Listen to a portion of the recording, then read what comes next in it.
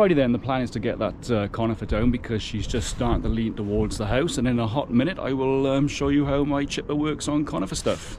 Thanks for checking in.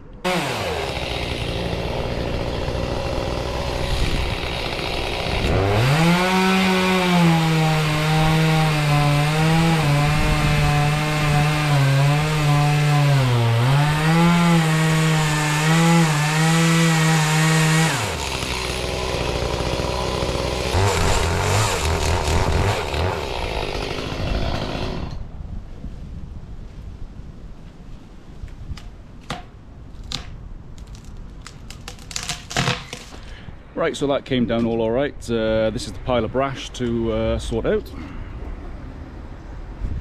The only thing I didn't account for on the job, which I should have seen, was all the cat shit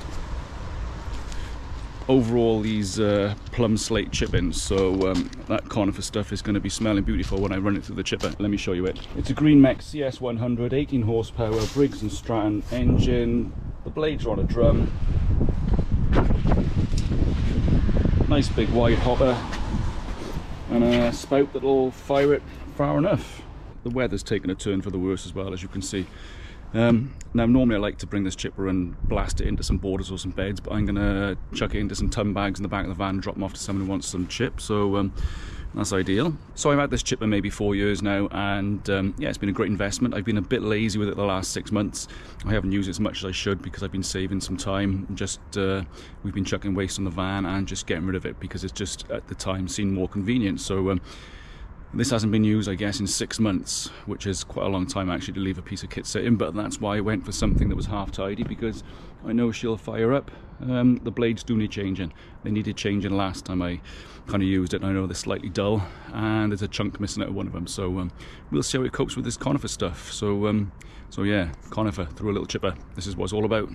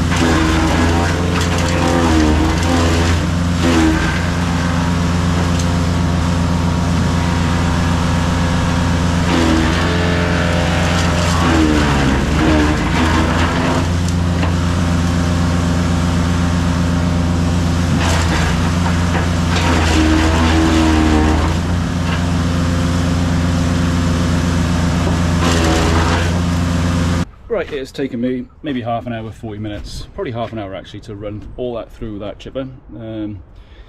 Anything bigger than 3-4 inches, which I was chucking in, I would be keeping for logs, or the customer would be keeping for logs. I wouldn't run anything more than that in there. And you've got to dress all the conifer stuff down. It doesn't like all the unions and any kind of bends in the bows and stuff like that. It doesn't like, because obviously there's no kind of roller feed, it's just gravity feed, which means you've got to push it in. But yeah, it's got all that through.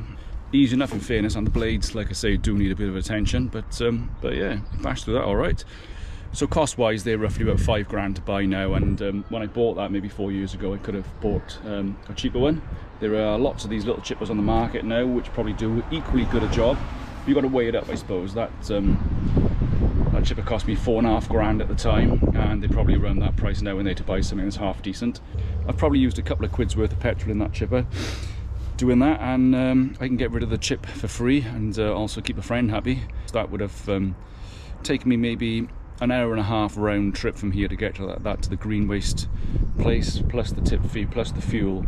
So I've probably saved probably 50 quid maybe by using the chipper.